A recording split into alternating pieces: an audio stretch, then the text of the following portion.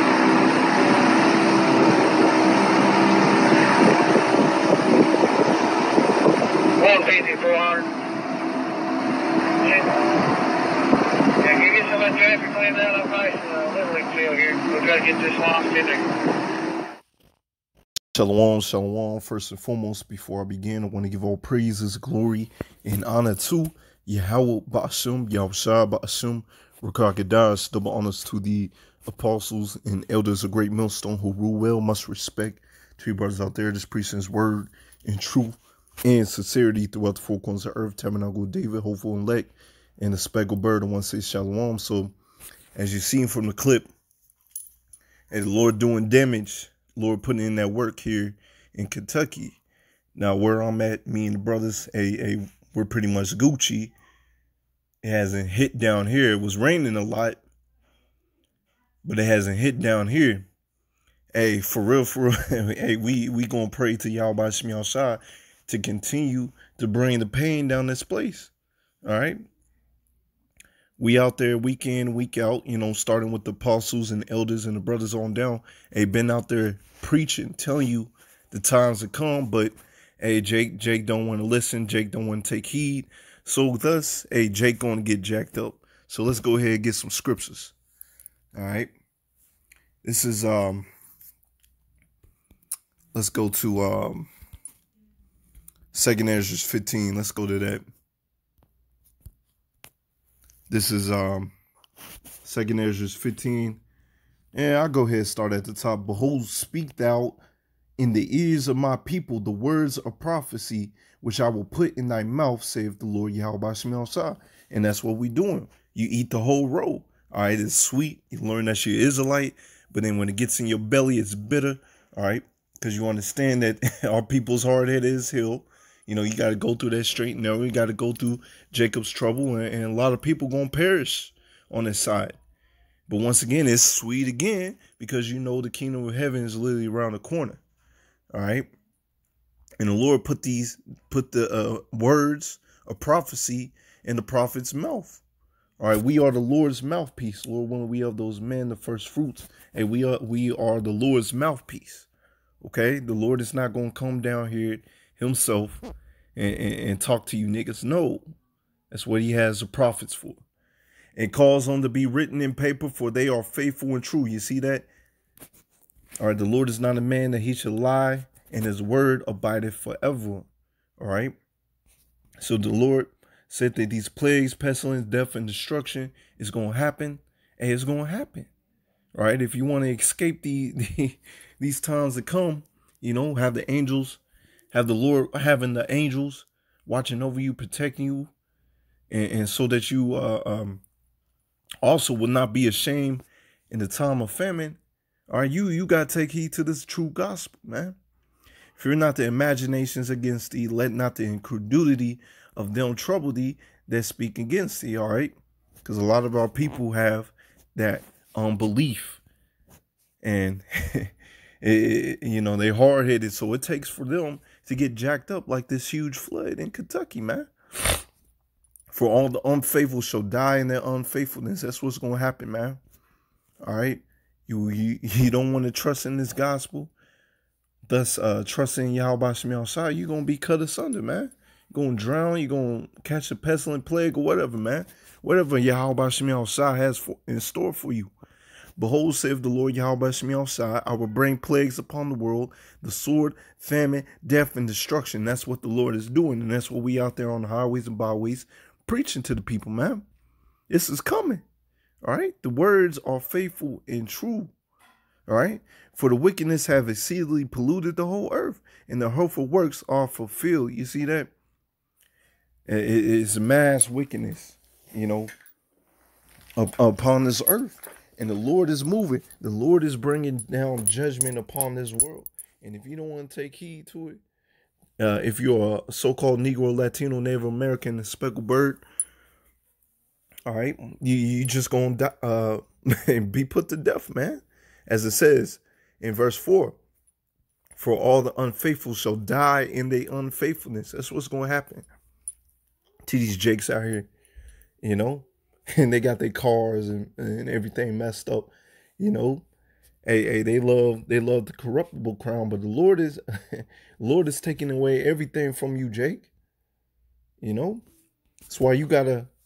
Matter of fact, since I said that, you just gotta store up treasures in heaven, man. Stop worrying about these you know, earthly things that's gonna pass away that don't mean nothing. Especially when the time of Jacob's trouble pop off. You know, your money, your cars, everything is not going to mean nothing, man. All right. This is Matthew 6:19. Lay not up for yourselves treasures upon the earth where moth and rust doth corrupt, where thieves break through and steal. You see that? But lay up for yourselves treasures in heaven where neither moth nor rust doth corrupt, and where thieves do not break through and steal. For where your treasure is, there will your heart be also. All right. So you're supposed to be in this truth. All right. Because when you in this truth, all right, once again, you eat the whole roll. It's going to be sweet in your mouth, but it's going to be bitter. All right. You realize that, hey, everything down here is a loss. It's a corruptible crown. But, hey, you go hard for the Lord. All right, the riches of the kingdom of heaven, the glory, all that, the honor. Hey, that's way better than anything that you can get down here, man. And you had a damn Hummer underwater. I remember when them Hummers were hot. Hey, I remember when pretty much everybody loved them Hummers. You know, they sucked up gas, but hey, them Hummers used to be hot. You know, but you see it now underwater, man. Matter of fact, this is verse 33. But seek ye first the kingdom of power and his righteousness, and all these things shall be added unto you. You're supposed to seek the kingdom of first. But these jakes are unfaithful. They don't want to take heed to what we saying out there. So, hey, they're going to be cut asunder, man. Matter of fact, let's get a couple more scriptures. This is let's see what I want to get first. I get Hosea first. It's Hosea 6. In verse 5, Hosea 6 and verse 5, therefore I have hewed them by the prophets. I have slain them by the words of my mouth, and thy judgments are as the light that goeth forth. All right. So the Lord uses his prophets. The prophets are the Lord's mouthpiece. All right. And these words, all right, this Bible is cutting our people. Lord willing, I'll do a lesson. I want to do a lesson entitled, if the Lord puts the spirit upon me to entitle this, but it's better to be cut by the word of the Lord than to be cut by the Lord himself. I'll say that again. It's better to be cut by the word of the Lord than to be cut by the Lord himself. Okay? Because at least you have time to repent. And that's what we telling our people, man. Repent. Stop doing all that wickedness, man. All right. And the Lord's judgment. All right. There ain't no escaping the Lord's judgment. Matter of fact, I want to get some other translations in that. Give me 1 second. I'm gonna read them off. Give me 1 second, Slocky, y'all. Because I don't have the internet on this phone right now, so I'm gonna look it up on my other phone. This is Hosea 6 and 5 in the New Living Translation. I have sent my prophets to cut you to pieces, to slaughter you with my words. You hear that? All right, because you literally get cut by this word, man. You know, I remember listening to, the brothers, man. Might have been Malcolm. I said it about 2 weeks ago, I believe. We saw the chariots at the camp. All right, thinking that the Holy Spirit was a shubadabada, you know, what the church would call speaking in tongues. You know, I'm glad the brother said that. You know, that cut me. And I'm glad it cut me because it's real love. Rebuke is real love. All right. It is pulling you out the fire. Okay. You get cut and then you repent and turn to the Lord. That's what you're supposed to do. That's the job of the prophets. You know, to preach his word, to warn the people, the incoming judgment. All right. Those are the Israelites. Repent. If not, you're going to be destroyed. And you damn heathens, the ones that's ruling over us. Hey, you can't repent, man. You going to be destroyed. All right. The Lord pronounced judgment upon our enemies. Okay. Let's see. With judgments as inescapable as light. All right. All right. You don't want to take heed. You know, just like the sun shining down on your skin when you go outside. Hey, that's the Lord's judgment. Ain't no escaping the Lord's judgment. Okay. Jake think is a game, man. You know, folly is set in great dignity. Well, all that folly and madness is being put out. All right. Slacky, y'all. Let me get this real quick. All right, so I'm gonna go to Amos 5 and verse 10. All right. They hate him that rebuketh in the gate, they abhorred him that speaketh uprightly. All right, so they don't want to hear this word. So thus you hate the prophet, or you despise the prophet, you despise the Lord. Or you cast his word away. Hey, once again, as we read in 2 Ezra 15, all right, all the unfaithful shall die in their unfaithfulness. All right, they're gonna be out here drowning. They're gonna be out here looking dumb as hell, man. All right.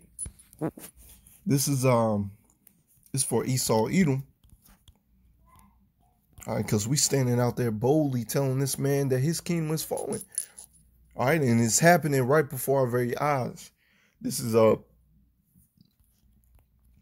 2 Thessalonians 2. I'm just go ahead and give verse 8. 2 Thessalonians 2 and 8.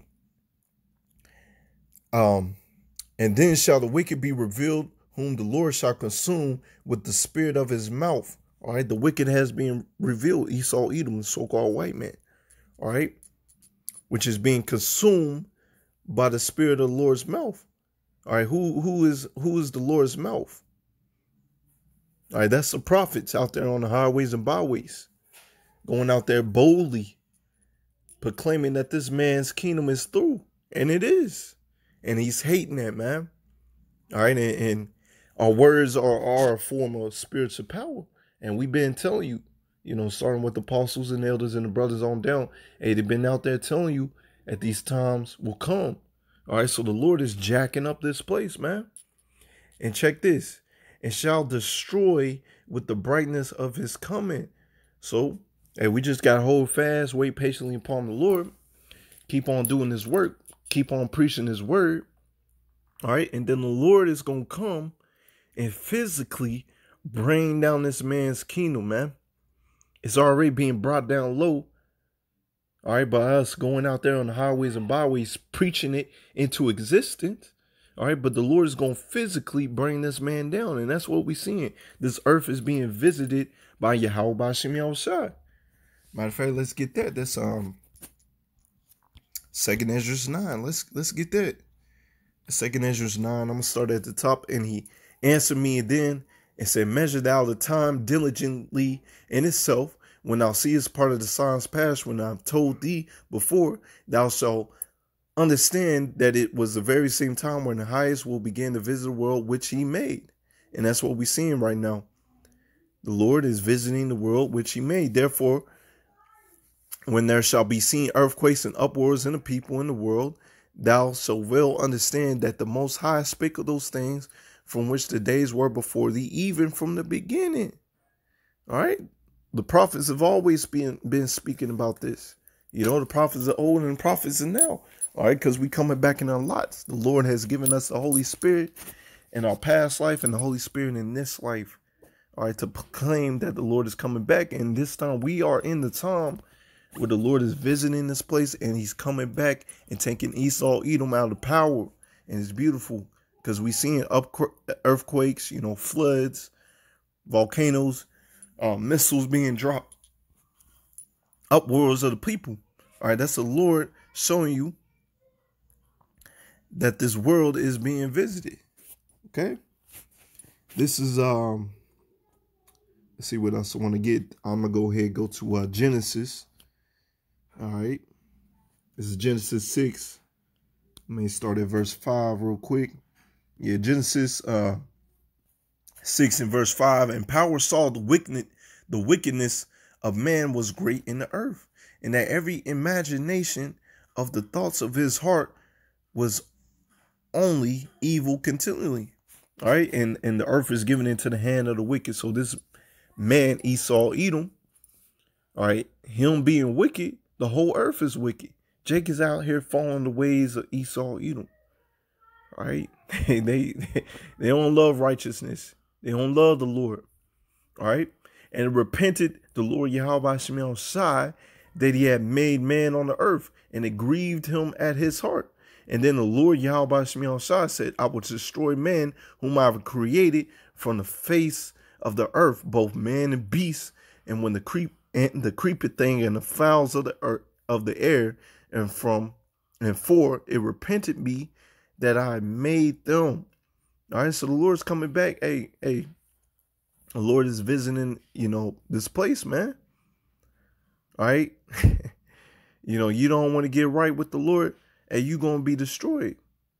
You're going to be destroyed. So the Lord going to take out this man, Esau, Edom, and you 2/3 as just imagining vain thoughts, want to continue in evil. All right, you see it, man. The alphabet clan, you know, all types of stuff, man. You know, you just keep on naming it, how wicked this place is. All right, so this place got to be taken out. This is not our rest, Jake. And the Lord is showing it by flooding this earth, just like the Lord flooded the old world. All right, the Lord is visiting this place now. He's not going to flood it this time. All right, there will be floods, but he's not going to flood the whole earth this time.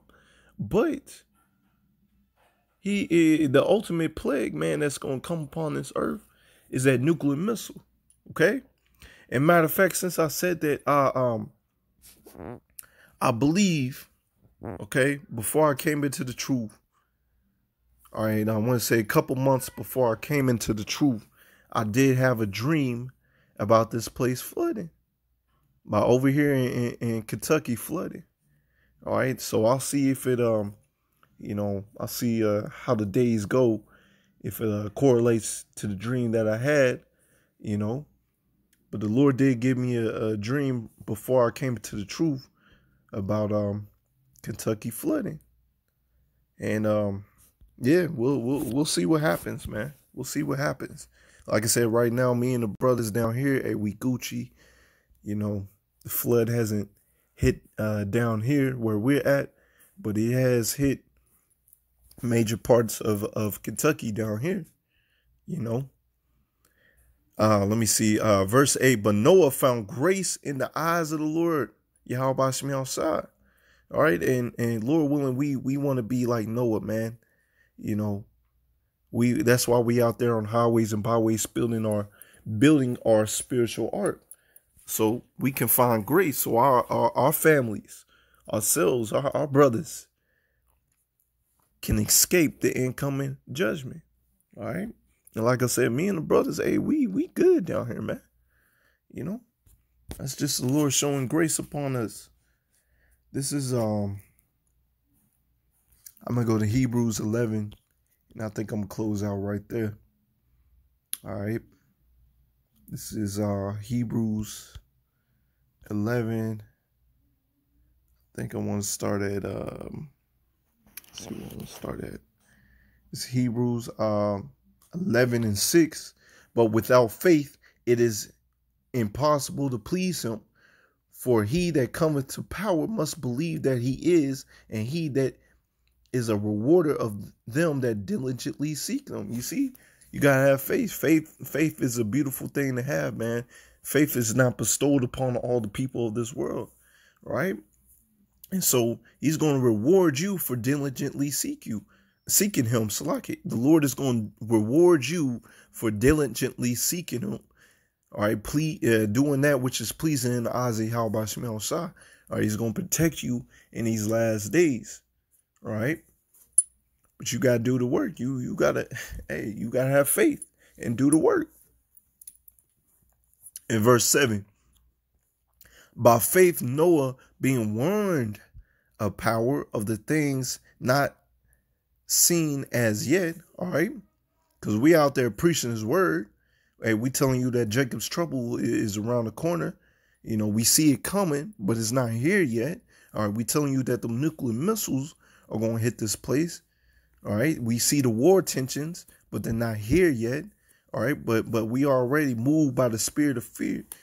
All right, the spirit of fearing YASHAMIAHLA, and Lord willing, to have ourselves, our family, and our brothers protected in these last days.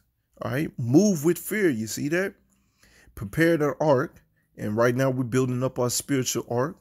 All right, and especially with it raining down here so much and it's flooding.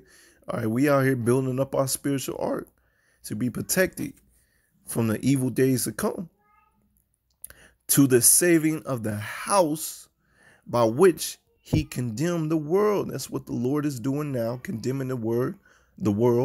All right, first by the mouth of the prophets, and then the Lord himself. All right, well, actually also the Lord visiting this place with earthquakes, death, famine, and destruction. All right, and floods as well. All right, and then the Lord himself, Yahweh, and the host of angels coming down and taking this man out of power. You see that? And became heir of righteousness, which is by faith. You see that? All right, so I'm just in it right there. Lord willing, this is edifying, man. You know, just continue doing the work. Have faith. You know, as of now, me and the brothers are Gucci. But hey, even if something did happen, you know, you're supposed to praise the Lord in good times and bad times, man, and still keep the faith. Okay. So once again, me and the brothers down here, hey, we Gucci. You know, it hasn't hit our part of our town, but hey, we'll see what happens. Until next time, Lord willing, shalom and a ball.